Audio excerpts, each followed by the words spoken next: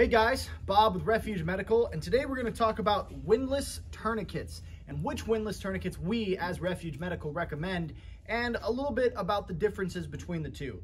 So we'll start with the CAT Gen 7. So this is the 7th generation of the CAT-Tourniquet, or Combat Application Tourniquet. Now, the CAT Gen 7 is based off of a band that inside of which has a Kevlar strip. And inside of that Kevlar strip is what gives us our tightening power right here. When the windlass is rotated, it pulls on said Kevlar strip. Then on the outside, it's secured with hook and loop versus a TACMed SOF-T, or Special Operation Forces Tourniquet. The SOF-T operates off of a buckle and a single strap. And so it does not have the hook and loop, it doesn't catch on as many things, but at the same time, it's a little bit more tricky to apply this to yourself versus the CAT Gen 7. Another key difference that you're gonna notice is the securing method for the windlass. So the CAT Gen 7 has a C-clamp right here, and then it has our little time tab, while our SOF-T has a smaller C-clamp and it has a triangle lock for the windlass to fit into, securing it like so.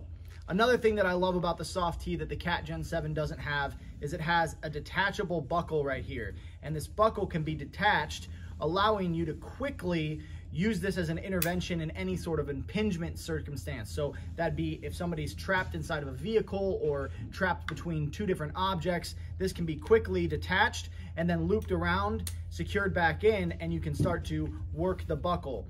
One thing I will say that's very different between these two tourniquets is you have to train much more with a SOF-T to use it on yourself versus a CAT Gen 7. This is a very intuitive tourniquet to use on yourself.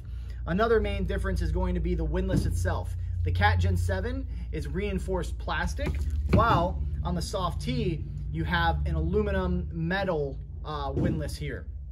Those are going to be your main key differences. The most important thing, though, is that you carry a tourniquet and you train with them. I personally carry both the SOF-T and the CAT Gen 7 on me every single day. They are awesome tourniquets. They are the most trusted and most proven through the global war on terror, which gives us all of the white pages and documentation behind these two tourniquets.